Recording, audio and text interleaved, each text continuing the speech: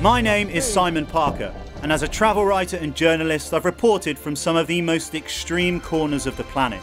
I've sailed across ferocious oceans and trekked through some of the highest mountain ranges in an effort to document the power of Mother Nature.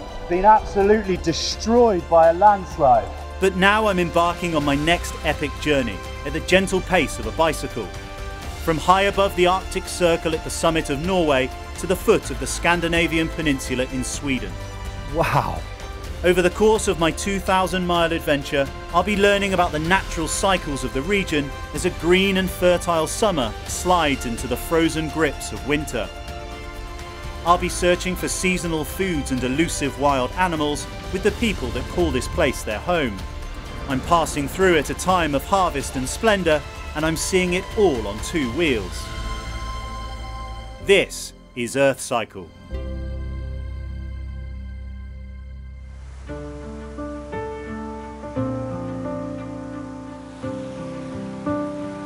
I'm on the southern edge of Lapland, cycling through Sweden's vast and often frozen northern wilderness. Up here, the transition between summer and winter is a brief but extremely fertile period in the year, a mere moment in the annual life cycle of the natural world that I can see transforming subtly around me. On this leg of my adventure, I'll be spending more long and strenuous days in the saddle as I traverse through the never-ending forests of Northern Europe. I'll meet some of the humans that call this epic landscape their home, and, with a bit of luck, catch a glimpse of some of Scandinavia's weird but equally wonderful creatures. Sweden's two northernmost counties, Norrbotten and Västerbotten, cover a whopping 38% of the country's entire area. But despite their vast dimensions, just 500,000 people choose to call this region their home, in a space that could fit in Denmark, the Netherlands and Switzerland combined. The further south I cycle though, the more signs of life I'm encountering, even if that does mean jostling for space on a road beside hundreds of massive vehicles. There's always a decision to be made on these journeys: move quicker on busy roads, or try my luck on the considerably quieter but often bumpier scenic route. I took a gamble, and I'm slightly embarrassed to say that gamble hasn't paid off at all. These roads are absolutely horrendous. And whereas on the motorway I was able to go about 15 or 20 miles per hour, that's almost 30k an hour. On this road I'm just creeping along and I'm really not sure what damage it's going to do to my ricketing bike. On adventures like these, the road less travelled can often prove to be the most interesting. And while I confess to being just a little bit lost, there are certainly worse places to be. Well, it's been about 500 miles or so, about 800 kilometers since I last saw the ocean. But now, after a pretty hard slog across the entire width of the Scandinavian peninsula, I'm here next to the Gulf of Bothnia, which is only about 300 meters away. The Bothnian Bay, or Gulf of Bothnia, is the northern arm of the Baltic Sea, and while some commercial fishing does take place in the icy waters stretching towards Finland, a few resourceful locals fish on its northeast banks using techniques that are centuries old. Kurt and Hans return to this exact stretch of river every single year, during just a brief 4-week window between summer and winter. This is when one of Scandinavia's lesser known and certainly weirdest fish migrates from the river to the sea. They can obviously sense that I'm not the most experienced of fishermen, but nevertheless they are keen to make me look and feel the part at least. Thank you very much. They are old. These are old also. It's okay. He's old, also old. You see, here, they come in here, into that hole. Into the hole, and they can't get out? Exactly. And in the morning then we just take this up. Let me see. Oh. And you made these? HC, that's Hasse Karlsson. That was Hans, and he made these in 2011? Yeah. Wow, it's quite a hefty piece of kit. Mm-hmm. I've never seen anything. A fishing net quite like this. No. And we have them in many, you see that one? a bucket.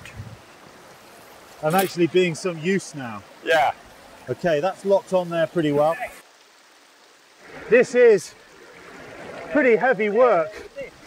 These massive slippery boulders, very hard to get purchase on, but they're necessary in the whole operation because they're using them to weigh down the nets. Hans is 71 and he's still out here almost every day lifting these big rocks, and he's battling with rapids like this. And I've asked him, does he have any intention of retiring and giving this up? And he said, not a chance. Have your family fished in this river for a long time? Of course. I have been fishing with his father, and he has been fishing with my father, and my grandfather fished.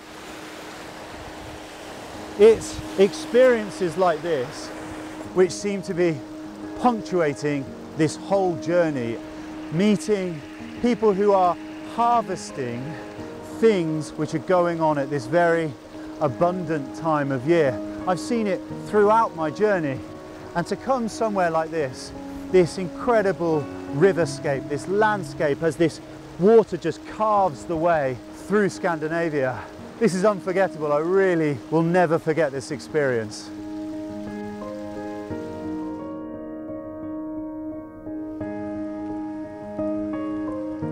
Well, it's been a long and incredibly wet night. To be getting back in this river right now seems like the most ridiculous thing.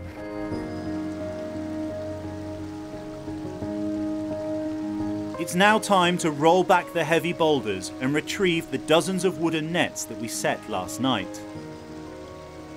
This is the Arctic lamprey, a parasitic species that feeds off other fish, and unsurprisingly has figured as a much maligned and feared part of local folklore for thousands of years. Oh my goodness.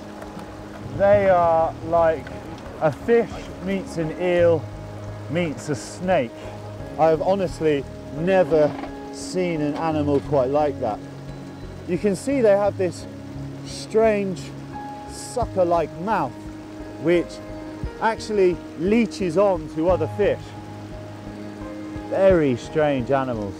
Now I'm going to head back to Hans's house to see exactly what he does with them. Millions of these slimy, snake-like creatures worm their way downstream every autumn, and while the locals used to have a taste for them many decades ago, these days their appeal is nowhere near as broad. And I've got to be entirely honest, now that I've seen them in the flesh, it's not hard to see why. It's only the big ones you want to smoke and take to market. Yeah. That's a big one, surely. Yep. This is salted water, because now the lamprey go in and they go through this stage of being salted. So these are the lamprey once they've been smoked. Yes. How long are they smoked in here? 36 hours. 36 hours. Yes. They've taken on an entirely different colour, this kind of silvery gold appearance, and they have this smoky aroma akin to a smoked mackerel or a smoked salmon. They actually smell quite appetising. Thankfully, Hans's house is warm and dry, and all that wrestling with heavy boulders has certainly made me work up an appetite. But I've got to confess, the idea of eating these things is something I've been dreading for the past 24 hours. So here goes. This is what it's been all about. It's surprisingly fishy. I thought because it came from the river, it would have more of a muddy taste. But actually, it's fishy, it's salty, and it tastes healthy.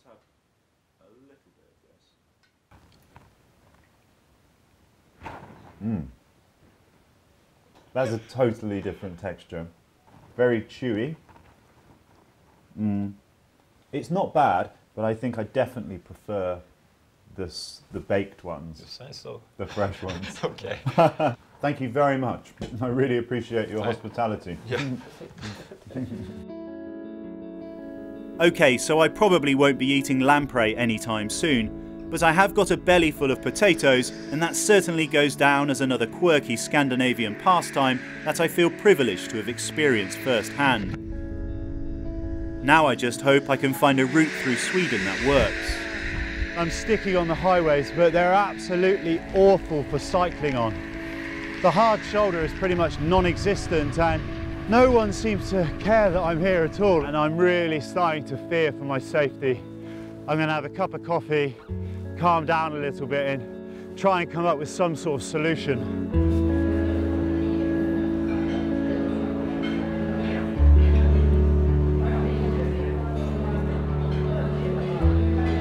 I'm sat here and I'm totally racking my brains because I have no idea as to where I should go from now. The motorways, the E-roads, which I've been following, they're very direct, but they only seem to be single lane motorways, and that's what makes them so dangerous. There are yellow roads I could follow, which will be sealed, but they take huge detours, and I'm really not sure if I'm up for that.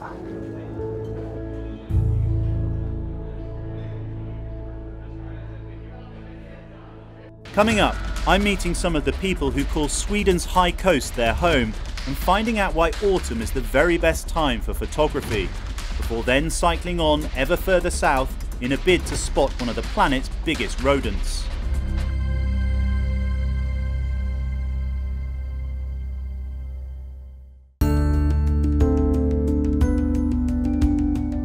I'm exploring Sweden's soggy northeast corner, and I'm following the coastline of the Gulf of Bothnia. I've been finding out how the locals catch and preserve one of the strangest fish in Europe, a delicacy with an acquired taste that I'm not sure I'll be returning to anytime soon. But now I'm back on the bumpy road and cycling through avenues of lofty spruce trees and mile upon mile of lush farmland packed with friendly livestock. I am seeing more signs of life, but that doesn't stop me being amazed at quite how extreme and exposed this region often feels. On a day like today, where it's actually really starting to feel rather cold, cooking up some rice, some sausages and some tomatoes next to this little beach is really good for morale, because it's turning into really tough miles on the bike, and it's really good to have a morale boost like this every now and then. It really feels like I've been on the road forever without taking a break. I've covered almost 1,000 miles now. That's well over 1,500 kilometers. And now I'm about to take a rare afternoon off to meet some people who really are embracing that change between summer and autumn. Every September, thousands of like-minded, adventurous Scandinavians descend upon Utfest on Sweden's high coast to cherish and explore the natural world around them. Its founder, Jerry Engström, used to live and work in the capital Stockholm, but then he dreamt up the idea of upping sticks and moving north, a region where seasonal change is appreciated in all its minute details. Well, this is the fourth year we are kind of celebrating the end of summer and the coming of autumn. When the temperatures start dropping around 10 degrees as average, that's when we call autumn in Sweden at least. And now we actually have that. So we're in the middle of the shift, and you can see the smiling faces around us. I mean, this is something that we should celebrate, because right now colors are popping up and there's tons to do. Cooking classes, mushrooms in the woods, the berries are kind of really tasty. Climbing, hiking, kayaking. It's a place for inspiration also, and sharing memories, ideas, tips on where to go. So this is a highlight of the year.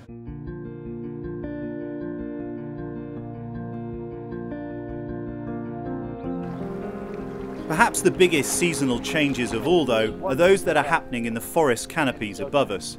And while Scandinavia is undeniably picturesque all year round, most people agree that autumn is when this landscape is at its most glorious, and local photographers like Arne are poised to record this brief transition on film. Is it a nice experience, an enjoyable experience for you to take your camera and to disappear into the wilderness? What do you love about that? It's good exercise. Being out in the wilderness makes you just feel strong and clear in the brain and everything. But it's also like, it's like meditation. Just sitting somewhere in the nature and see the weather pass by and the clouds drift by, and yeah, it really makes something to your whole soul. So what's special for you about this time of year in terms of the colour and the look of this place? I think it's really fascinating to see the nature change, to see the color of the leaves change, to feel that the atmosphere in the nature is changing. When you can go and see the morning mist in the valleys, and you can really hear the sound is also changing. The birds are moving and it's getting more quiet. It's really superb for photography.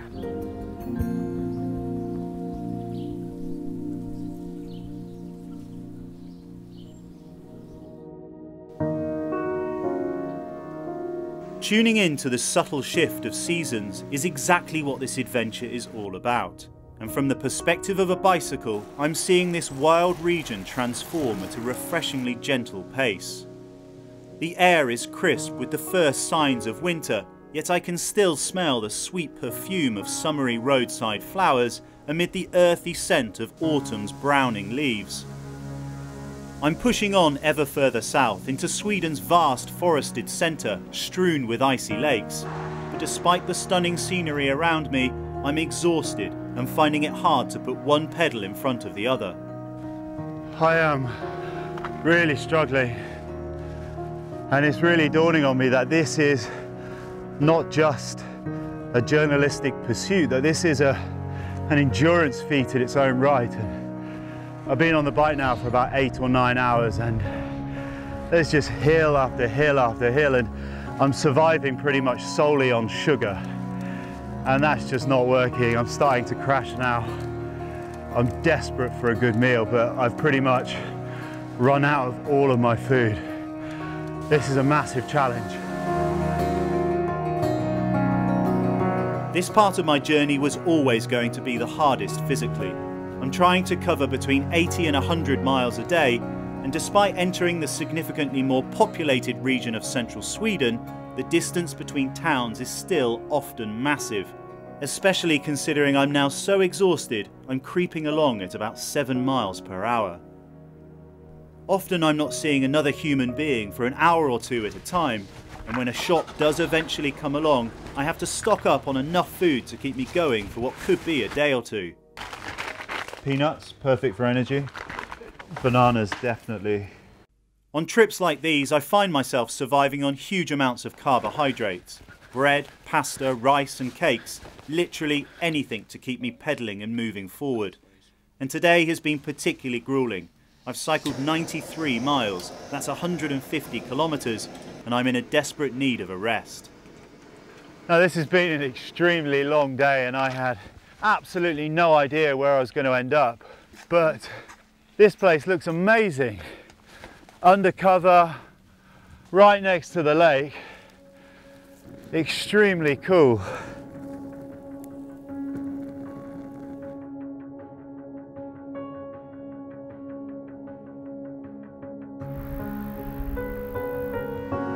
Regardless of how tired I might be at the end of an exhausting day, it's amazing how a hot meal and a good night's rest can leave me waking up eager to do it all again. This region of Sweden is covered in deep snow for half of the year, meaning that right now the animals that live here are hurriedly preparing for the big freeze just around the corner. I'm hoping Jan is the man to help me catch a glimpse of this in the flesh. He's been studying these rivers and one particularly furry species of rodents for decades. Hello. Nice to meet you, I'm Simon. Hi, I'm Jan. So this is what we're taking out? Yes, the boat. Rubber boat with an electric engine. Once we're on the water, it's easy to see why Jan uses such a lightweight electric-powered boat. It allows us to move almost entirely in silence, making it perfect for sneaking up on the skittish creatures that call this river their home. We are in a river called Hedströmmen, and we are soon coming to the first beaver lodge that can be found in this water. What's so special about the beaver species? What do you love so much about them? They're very social, they live in family groups. They leave maybe the clearest the tracks and signs that you can find in the forest. I mean, they can cut down this big aspen trees just with their teeth. And they build dams and they build lodges. So it's a fantastic animal that's really interesting to study and to see. I've spent a lot of time to film them and to photograph them, and I do a lot of beaver tours, and it's always very, very fun. Is this a special time of year for beavers and their annual cycle and their seasonal cycle? Yeah, definitely. I mean, this is September now, and they are very active, and because they need to store food for winter. They store food outside their lodge and also inside the lodge, because the lake and the river will be covered with ice in a few months here. Jan, what is here? That's the first beaver lodge. Can be hard to spot, but it's this pile of branches. Yeah. That's because that the entrance is Wow, underwater. look at this. Look at this. Right here is the entrance. So obviously we are looking for these big furry animals, but what else should I be trying to spot? What sort of things do they do? How do they move in the water? We will follow the left side of the lake here, because that's where we usually find them. And they are always swimming close to the bank. So look for something that moves close to the bank. And you will probably only see the head. It looks like a little bit like a floating coconut. So that's what you should look for, floating coconut. A floating coconut. This is a very fresh piece of gnawed bark. As you can see, they haven't left any of the bark. They have eaten absolutely all the bark. And you can see gnaw marks of the teeth. These teeth must be razor sharp. I am really desperate to see a beaver, but if we don't actually see one, just being out here is the most peaceful experience. The water is so incredibly still, and this is without doubt probably the most placid place I've been on this entire trip.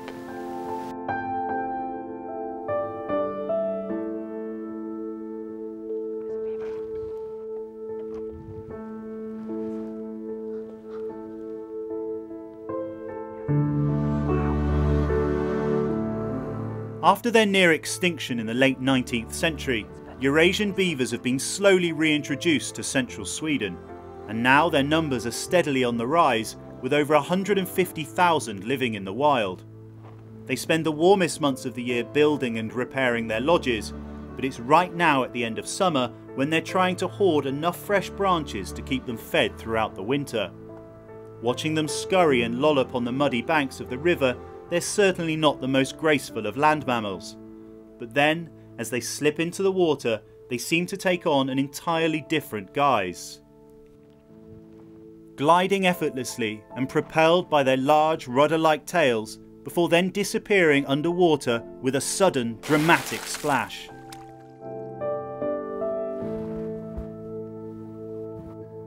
As the sun sets on this exhausting portion of my adventure, I'm left in awe of these gruff but graceful creatures living right in the heart of Sweden. Next time, I ride on further south in the hope of finding Scandinavia's largest land mammal, before then taking to the water and investigating a vital island project that's attempting to save one of its smallest but most important insects.